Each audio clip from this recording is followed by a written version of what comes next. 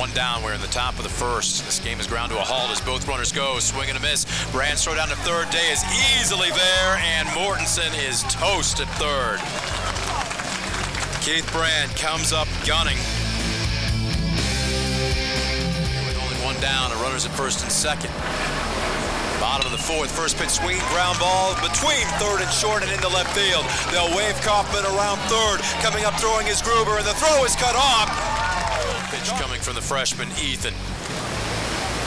This one, a ground ball deep in the hole is short. Backhanded by Polensky. He throws to third, but not in time. Zutenhorst will come home. Trailing 6-2, but the bases still remain loaded. And this one gets away from Mortensen all the way to the backstop. Torres will score standing up.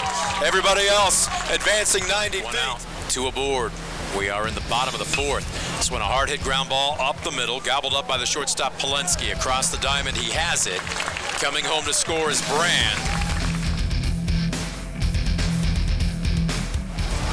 See how Buckley's .466 batting average in conference play is a tough one. Is this one a swinging bunt up the first base side? Out of his crouch, Brand falling down, throws on the run, and they get him.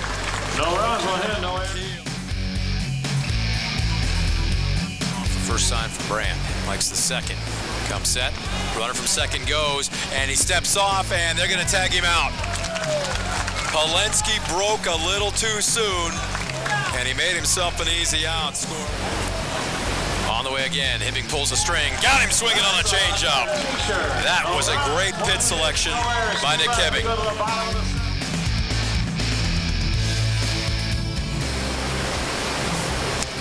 2-2.